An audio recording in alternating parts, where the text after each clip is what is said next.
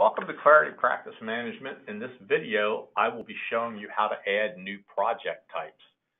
First, I'd like to start out with showing you how project types relate to projects. So I will call up a project.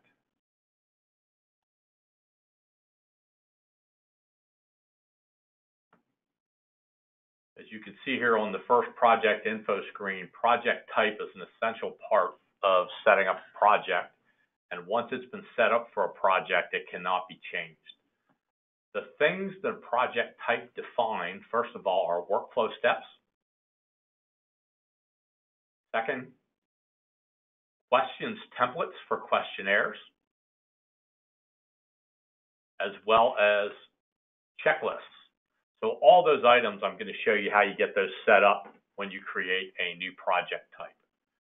So to create a new project type, you go to Administration, you go down to Projects, and you go to Project Types.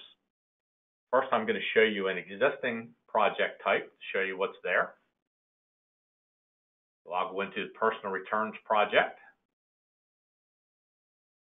And you can see there are basically 4 tabs for a project type. If you want to add a new workflow, come down here and click on that button. If you want to save what you've done, button up in the upper right. These are the workflow steps. First of all, you can see there's a description for the workflow step. The status column is the status that the client sees on their end. I think you probably already know they don't see the individual workflow steps, but they see the status that we give them access to. Email templates. Well, if we have a yes in the send email for a particular workflow step, we tell it the email to send out and potentially tell it the reminder to send out. Days to complete. These define the due dates from status to status. Estimated hours. You may remember on the company dashboard that you can see workload by staff member. That's where this comes from. If you would like to resort workflow steps, you do that here. And if you want to edit, you click on the edit button. And of course, we have a delete button. The questionnaire templates. These are also defined on a project type level. And you can see that for this one, we have a quite extensive list of questions templates.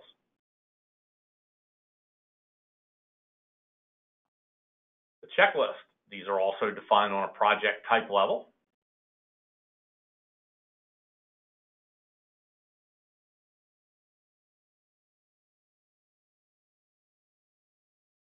Project templates I will be covering in another video. So what I'd like to do next is create a new project type. I'm going to go back to Projects, Project Types. And I'm going to select Create New. Project type I'm going to create is Business Valuation. And I can give it a color.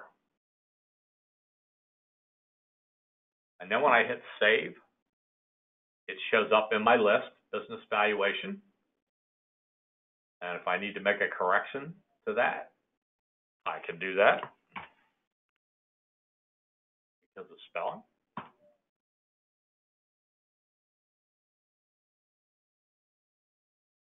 To add workflow steps to a project, I hit Add New Workflow. I'm going to put my first step in.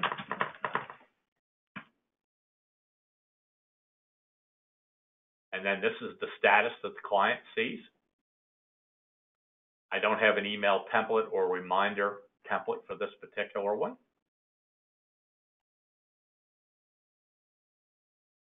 I'll add another one. And I'm adding these in top to bottom order.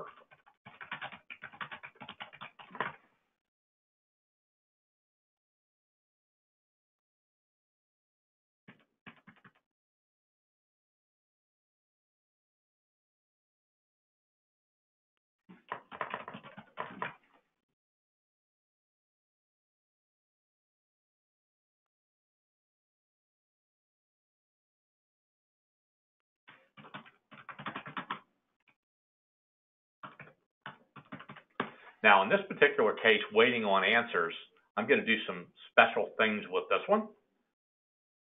So first of all, my pick status is going to be awaiting answers. That's what the client's going to see. And I'm going to pick an email template, posted questions, and I'm going to pick a reminder template, questions reminder. And I have to tell it to actually send an email.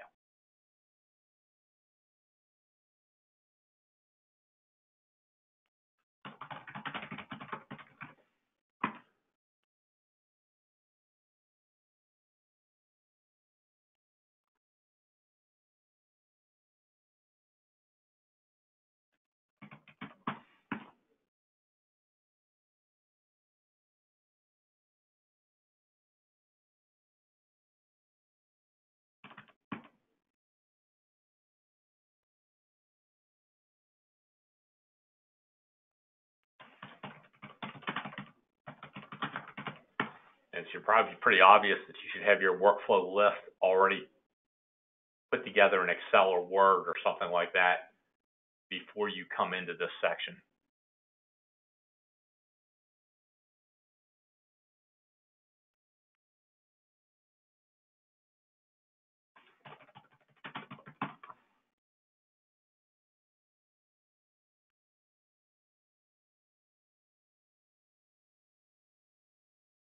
And here for draft sent, I have an email template, draft to approve, and then draft reminder for the reminder, and I will hit yes to the send email.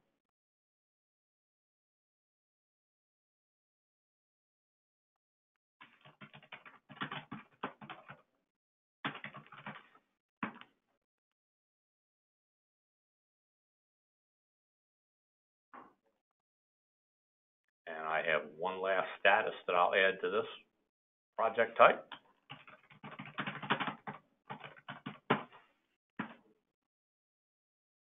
And this one will be a final pick status of done. Okay, now I have my workflow steps in. If I want to put in estimated hours, I can come in and edit and put in estimated hours, which I didn't do at any of the steps. But this, again, is where it rolls up into the workload. I'm going to save that, make certain I don't lose it. Next, I'm going to go on to a questionnaire template, and this is really simple. Hit add question. And it doesn't necessarily have to be a question. It can be a document request.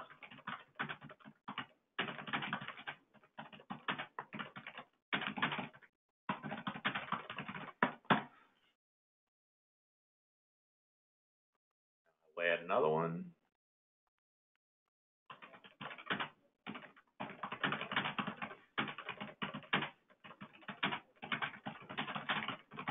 And you can see you can add as many of these questions as you want. Very quickly, now I just have 2. Checklist.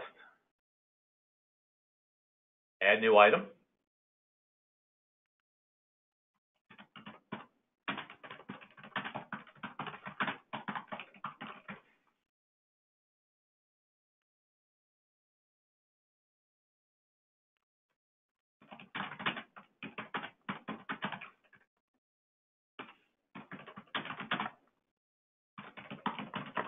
I'll just add 2 quick items to the checklist. And there we have it. So we have a project type set up.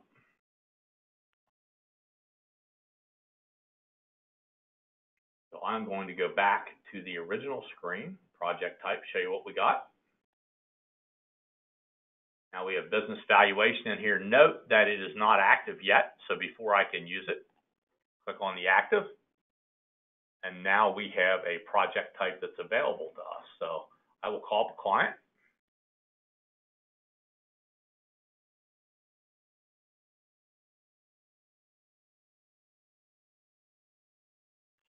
Go to the create new project.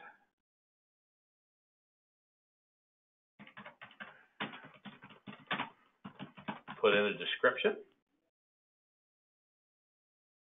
Okay, see here now in our project type list is business valuation.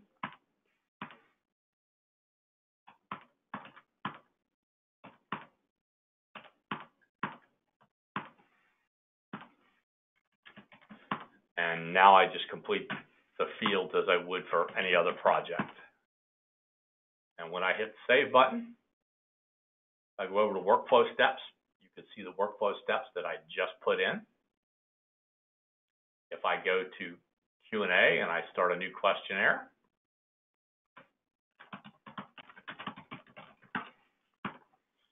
if I go to Add Questions from Template, here's my template of pre-stored questions. If I go back to Checklist, here's the checklist that I created for this project. So that's really all there is to creating a project type. Thank you very much for watching.